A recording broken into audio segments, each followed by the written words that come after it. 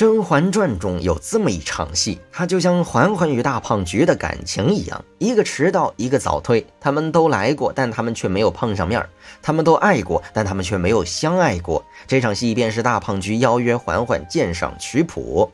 我有2套曲谱，5日后同一时辰拿来与你一同鉴赏，还望常在一定要来。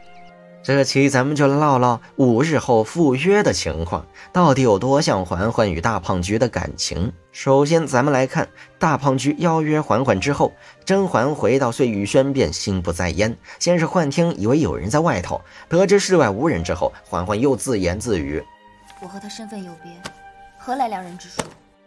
嬛嬛为什么会突然说这句话呢？结合她心不在焉以及她手上拿的那本《诗经》，不难看出来，嬛嬛对假冒果子狸的大胖菊动心了。所以到了约定一起鉴赏曲谱这一天，哪怕天空下起了大雨，嬛嬛还是前往御花园赴约。而另一头的大胖菊先是午睡起迟了，接着又在前往御花园的路上被叫住了。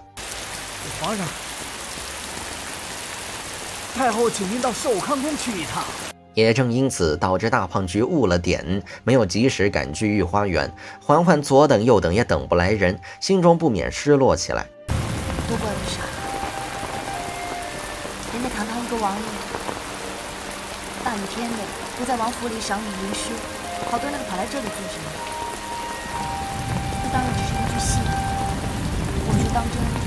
可见嬛嬛真的是对大胖菊动心了。这也正如他俩的感情是嬛嬛先到的场，也是嬛嬛先动的情。因此当大胖菊赐嬛嬛汤泉宫玉时，嬛嬛会说：天下女子无一不想与夫君情长到老，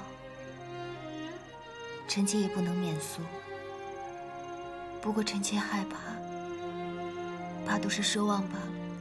嬛嬛希望他和大胖菊能像寻常夫妻一般白头偕老，恩爱一生。殊不知从一开始，大胖菊便只是把她当成纯元皇后的替身。不管是汤泉宫玉还是交房恩宠，大胖菊心中想的无一不是纯元皇后。对大胖菊来说，嬛嬛就像纯元皇后的周边，美丽就好，拟态而非求真。于是当嬛嬛看到那一句除去巫山非云也，看到那一句婉婉泪倾的时候，她会伤心道：他只是皇上错了，我更是错了。这几年的情爱与时光究竟是错付了。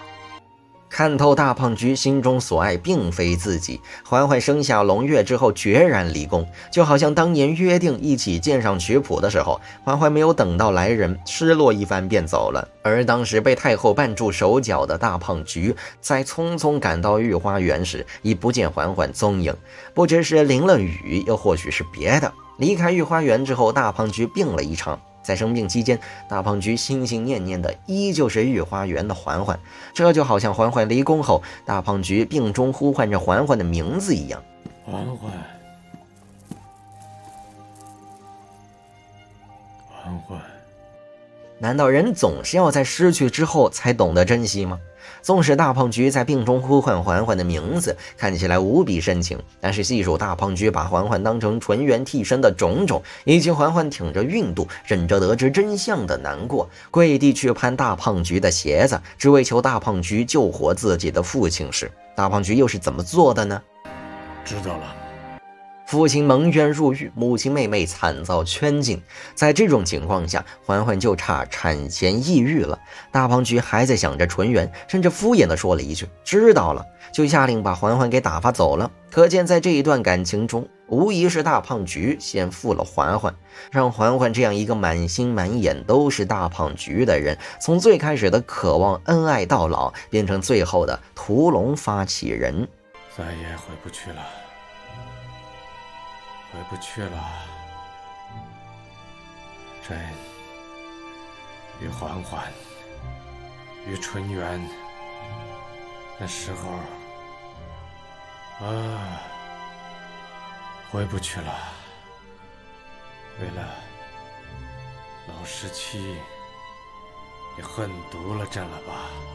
怎么能回去呢？怎么能不恨毒了呢？此时嬛嬛和大胖菊的心境早就不复当年，两两相望，唯余失望，说的又何尝不是他们呢？纵观全剧，嬛嬛和大胖菊之间的感情还真像他俩当初约定鉴赏曲谱时一样，他们都来过，但他们都没有碰上面，他们都爱过，但他们都没有相爱过。或许那年杏花微雨，你说你是果郡王，从一开始便是错的。